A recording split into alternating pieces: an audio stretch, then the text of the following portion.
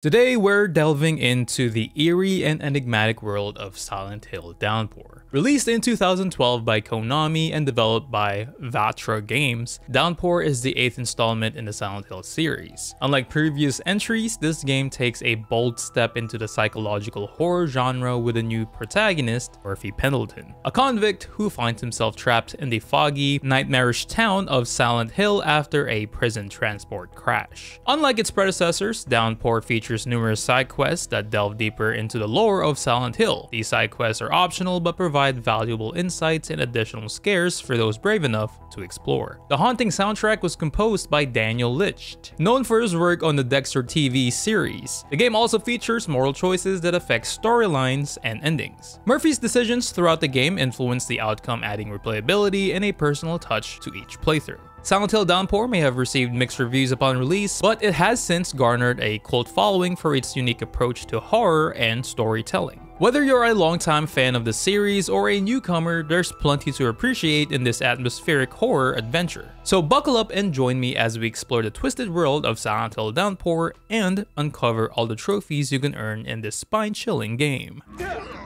First off, I jumped into a blind playthrough and boy, after battling Mother Nature, I kept falling to my death while trying to cross this massive fallen tree.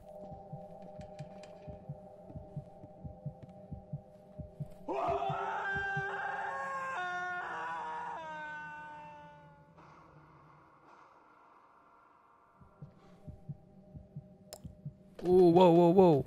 What? Finally, after what felt like 100 attempts, I managed to get across this giant ass tree. But just when I thought things might get easier, I ran into my first moral choice, a moment that could change the game's ending. Since I was playing blind and wanted to see how being nice would turn out, I decided to play the good guy. So when I came across an officer hanging off the edge, I thought, yeah, let's try to help her. Spoiler alert, it didn't go as planned. You know, you do stupid things happen to you. Soon after that, I ended up in a diner that flipped my whole world upside down. Literally.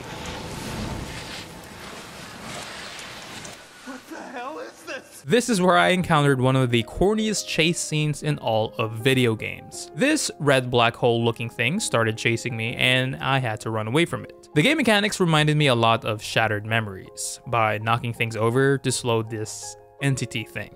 And for some reason, this managed to slow down this entity of pure asshole. It's like the game saying, hey, let's make this super awkward and very intense for no reason. After escaping from this weird chase scene, I finally got my first trophy of the game, and it was called Now You're Cooking. And I earned it for escaping the Otherworld diner area.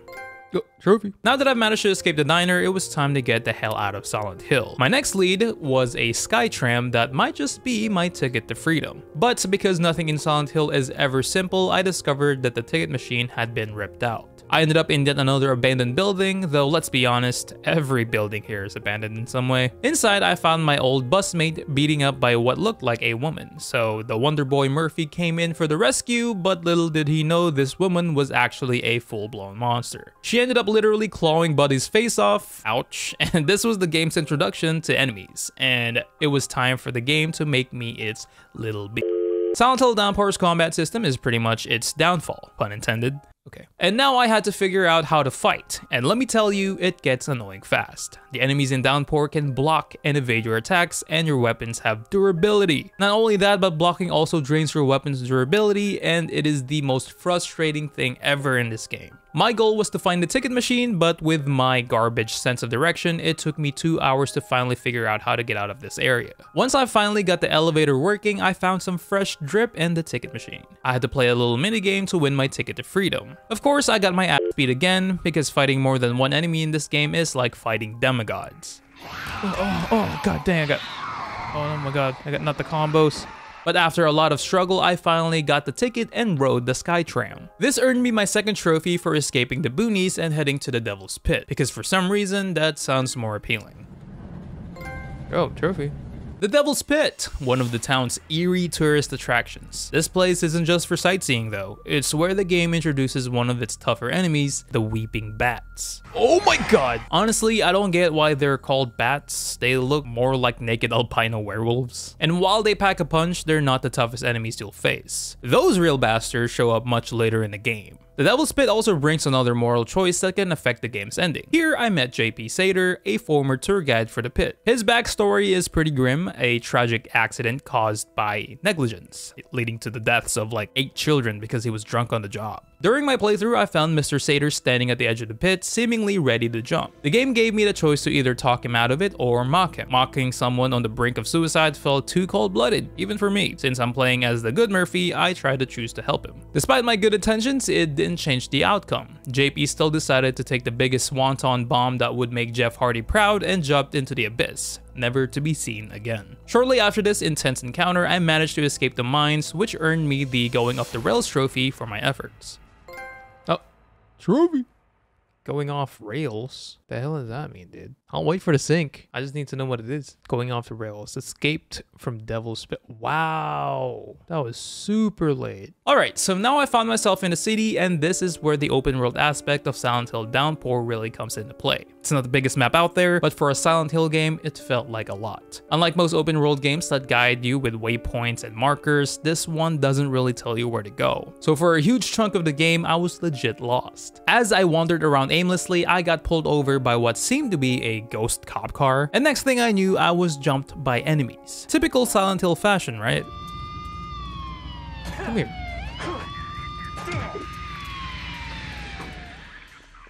What is up with that car?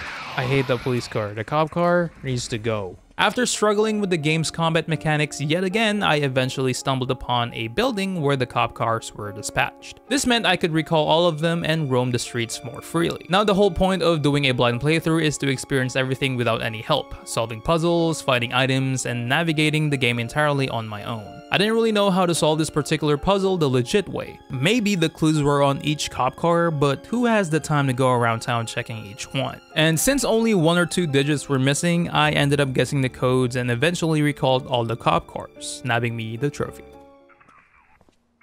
Trophy. There we go. After getting lost for literal hours, I finally figured out that I needed a specific weapon to bring down a ladder. I might have partially given up at one point because I was getting tired of going in circles, and definitely didn't look up online on how to proceed with the damn game. I knew there's gonna be a forum for this.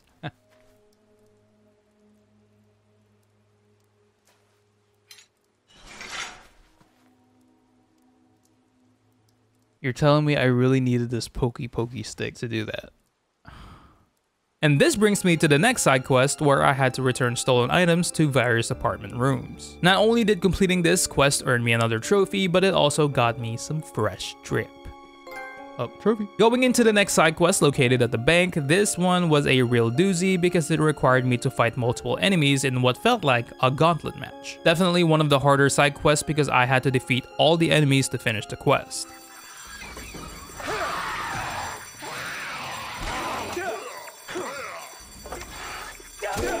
Oh my gosh.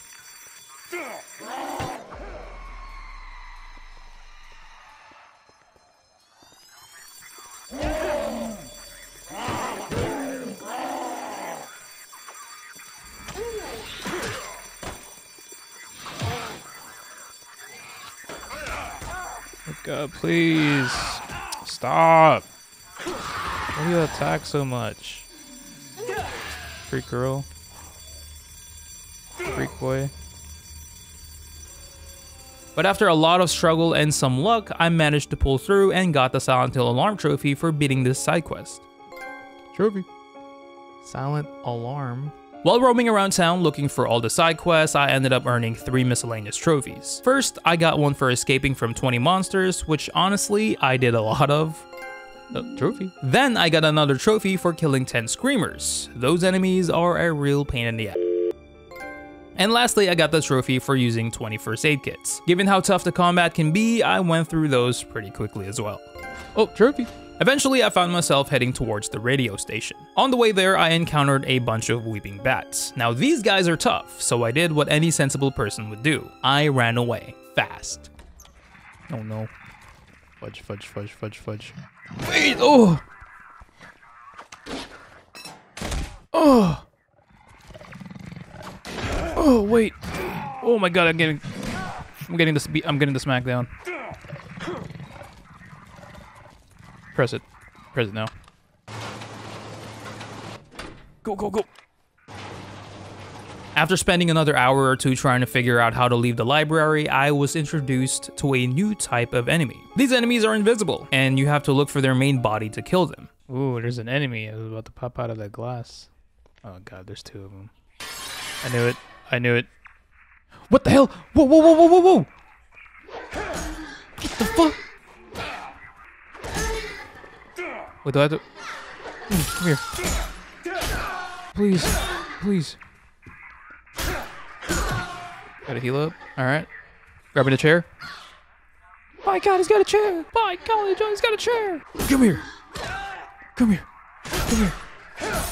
Yep, that's right. A few puzzles later, I finally figured out how to proceed and ended up finding the DJ who was trying to low-key call me to his booth. Along with meeting him, I snagged another trophy, but our reunion was cut short because we got ambushed once again. Oh, trophy. Finding myself trapped in the building, the only way out was through the other world. So I manually started the fire to set off the sprinklers, leading to another awkward chase scene with that sucky black hole thing. Escaping this earned me yet another trophy for getting out of the other world at the radio station. Trophy. After waking up from that chaotic chase scene, I was then introduced to head to a nearby church to proceed with the main story. But before diving back into the main quest, I wanted to finish off some remaining side quests around the map. Using the fire pokey stick again to bring down a ladder, I ended up in an apartment where I had to solve the mystery of what happened to the family there. The key to this puzzle was playing a gramophone that revealed a message. I had to play it backwards to uncover what went down in that apartment where the father ended up butchering his own family. To wrap up this quest, I had to burn the father's portrait and the trophy popped shortly after. It was a grim story, but a satisfying end to another side quest. That's crazy. Trophy. In the theater, I needed to collect 3 separate items to insert into a projector, which would then transport me into the film itself. Once inside the film, I stumbled upon the strongest gun in the game, a golden pistol. Now this thing packs a serious punch, but there's a catch. There's no way to get more ammo for it. But getting my hands on this golden beauty also earned me a trophy, which was a nice reward for my efforts. Trophy. Next, I earned a trophy for killing 10 prisoner minions. These guys are tough and put up a real fight, but after a lot of dodging and swinging, I managed to take down enough of them to pop that trophy. Oh yeah, you mine now. Yeah, how's the ground? You know what I'm saying? Pow! Hit him with that glitch, the glitch punch. That's what I call that. Trophy. The art appreciation trophy required me to find 6 pieces of art that eventually formed into a map. Following this map led me into a crypt, where I not only earned the trophy, but also found a tomahawk that I didn't end up using. Trophy. Another trophy I earned was for finding 5 bird cages scattered around the map. The bird cages triggered flashbacks of Murphy and his son, adding more depth to the story. Trophy. Came out here just be freezing on me, Birdman. The Spot the Difference trophy involved a really cool puzzle with a mirror. The mirror would show reflections and I had to match what was on the reflection. This puzzle was probably my favorite in the game. And what's better than solving a fun puzzle? Popping a trophy and finding 2 health kits and some ammo inside the mirror. Trophy. Well Work for Food trophy had me doing a fetch quest for a homeless man. This side quest was super useful because it unlocked various shortcuts around the town, making it easier to avoid those pesky enemies. The quest was pretty straightforward except for that one part where I had to give him a fishing rod. But the rod glitched out on me and I nearly had a heart attack because there's a trophy for completing all the side quests in one run. Thankfully, a quick game restart fixed the issue and I was back on track. It's here. Let's go. Go! The restart worked. Will this do? Yeah, that'll do just fine. Go and show me that map one more time. Trophy. I don't know why my game keeps freezing every time that happens. For the Dust to Dust trophy, I needed to scatter ashes I found in an apartment at a nearby pier, which might be a nod to Silent Hill 2. Trophy. Then, for the What's Your Sign trophy, I had to place a bunch of symbols in specific areas around town. Trophy. The Telltale Heart trophy was by far the most intense experience I've had in this game. It required me to find a heart in the sewers where I'm surrounded by pure darkness, with enemies lurking all around me. Not knowing when they would strike, I did the smartest thing any sensible person would do. I ran for my life.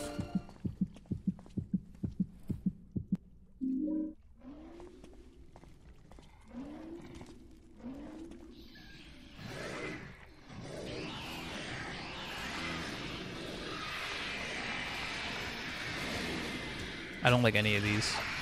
Oh wait, they're coming. Jesus Christ, wait. Ah! Help!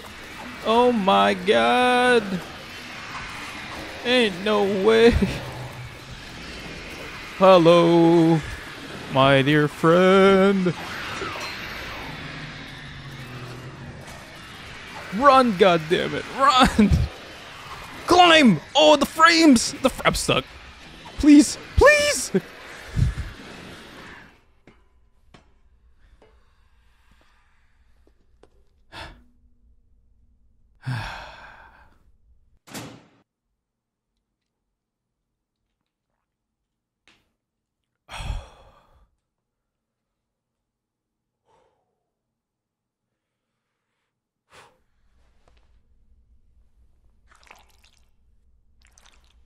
It's a first aid.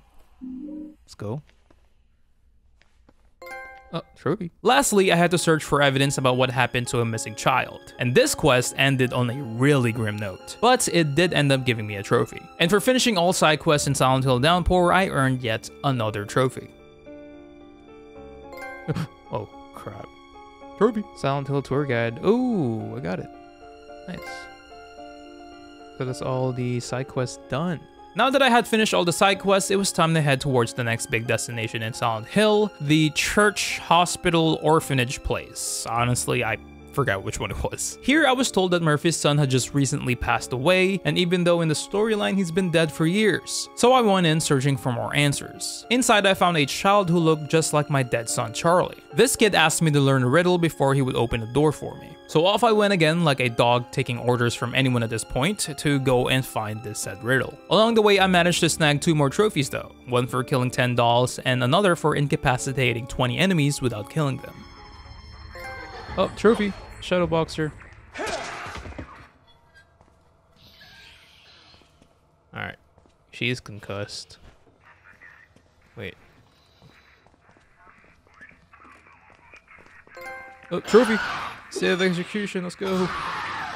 After breaking through barriers and using some serious black magic to turn a simple theater into a real-life place, I finally found the last piece of the riddle. So I rushed back to the kid to recite the riddle so he could open the door for me. But of course, as soon as I got there, the raincoat killer, aka the boogeyman, showed up behind the kid. And I had one job, is to recite the riddle I spent hours figuring out. And what do? I fumbled every goddamn word, leading to the kid getting choked out. What the hell, Murphy? Poor little Steven Skelter. But Susie knows you felt her shit. Nowhere left for you. Nowhere left for you to run. Alone with your skin splayed out from within. Once the monster has his fun. Oh God! Man, you were trash at this, Murphy. Take heed. It's not too late. Mistakes needn't haunt you forever. He's just a kid, you son of...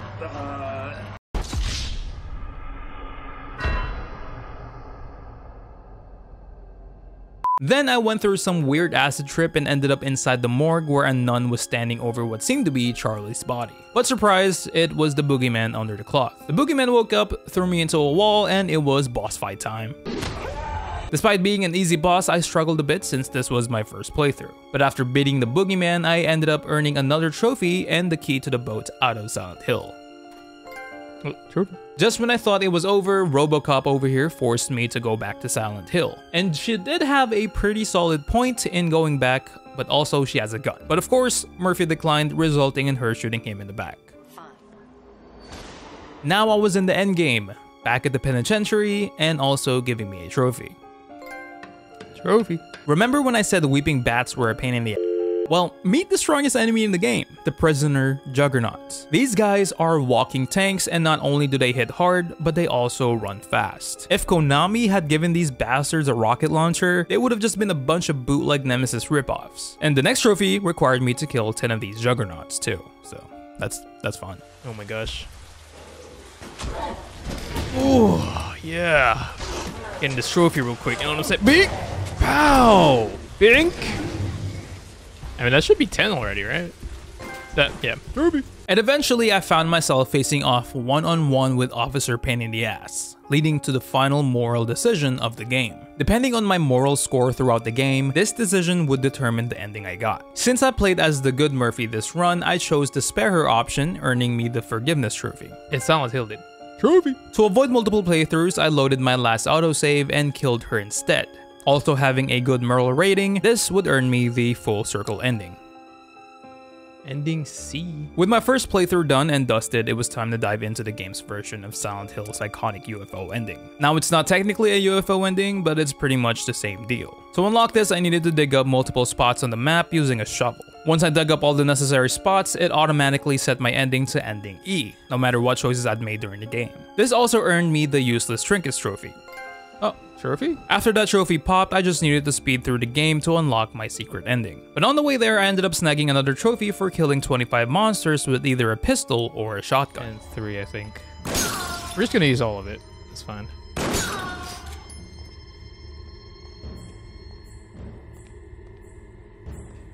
Oh, trophy. With that done and reaching the end of the game, I finally unlocked ending E. Ending E.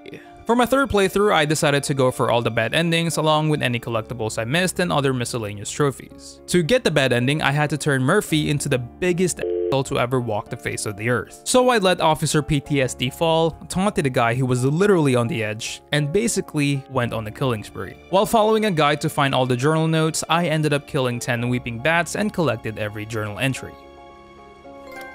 There we go. Trophy. There we go. Trophy. When I reached the end scene once again, I chose to spare the officer's life while having bad karma, which got me the truth and justice ending. Trophy. Then I loaded back in and this time I killed her, earning me the execution trophy.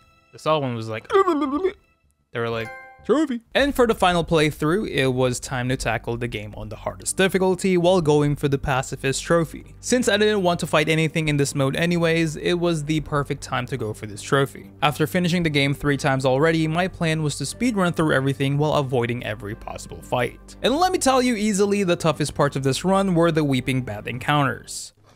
Oh my, I forgot you were here. Please. Please. Why are you so fast? Wait, please. Oh yeah, better back up. Homeboy, that's right. I'm gonna mess you up. I'm just kidding, dude. I was just playing, bro, please. Oh my gosh, like, why did you even back up in the first place? Come on, dude. Come on, dude, please. Are you just gonna chase me like in the depths of hell, bro? Oh my. All right, yeah, that's right. You better run. I'm just playing, dude. Like, come on, dude. Take a joke. Take a chill pill, bro, please. I'm tired. I'm dead. Ugh. Murphy, if you can like run a little bit faster, like your life is in danger, because it is, I would absolutely like that, dude. How are you still chasing me, bro? Yeah, that's right. Wait. Just get in. I don't care. Come on.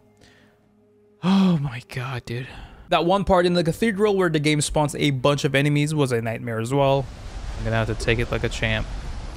Take it like a champ. Like a champ. Oh. Fuck.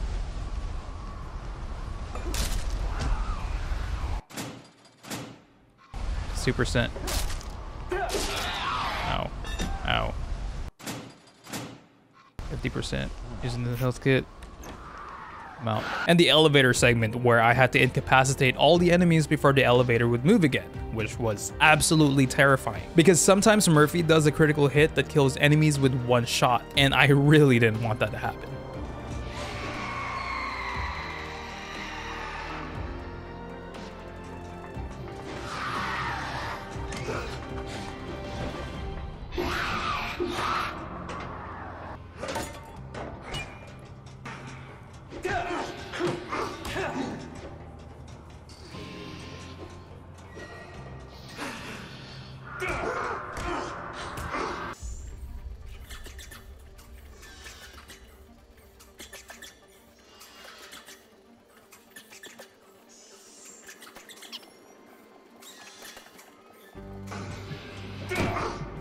Oh my gosh. Oh. My goodness, I have 6% health. And lastly, everything about the penitentiary was a heart attack and a half waiting to happen. And surprisingly, I didn't die all that much. I even put up a death counter because I thought I'd hit triple digits, but I was wrong. Even one of the final bosses didn't pose much of a threat, which caught me off guard. But after all that, running for my life from beginning to end, I finally reached the end game and got the platinum trophy. You have like negative karma and you forgive her. Trophy. Capital punishment. Puzzle master. And the Rainmaker, baby. Let's go! Silent Hill Downpour might have lacked fun factors in terms of combat, but what it did right was nail the eerie feeling of roaming around the corners of Silent Hill. It's definitely not the best game in the series, but I still enjoyed my stay in the iconic foggy town. But I hope you guys enjoyed the video. Have you played this game yet? If so, tell me about your experience in the comments down below. And if you like this video, don't forget to leave a like and subscribe for more content. And I also stream on Twitch at DoccoBell, so stop by and hang out. And that's all for this one, folks. I'll catch you in the next video, and I hope everyone has a phenomenal day. Trophy!